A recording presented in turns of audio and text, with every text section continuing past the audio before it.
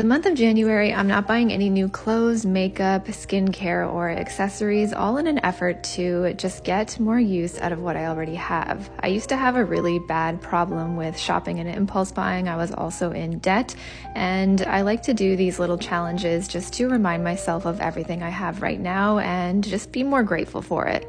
Of course, for many of us, this challenge is about saving money, even paying off debt, but I think it's just a reminder in being grateful for what we already have. I think we buy a lot of things with the intent of using them, and then we get distracted by the new and shiny thing over and over. So for this month, I hope you'll join me in this no-buy challenge, shopping our closet, shopping our stashes, and having some fun.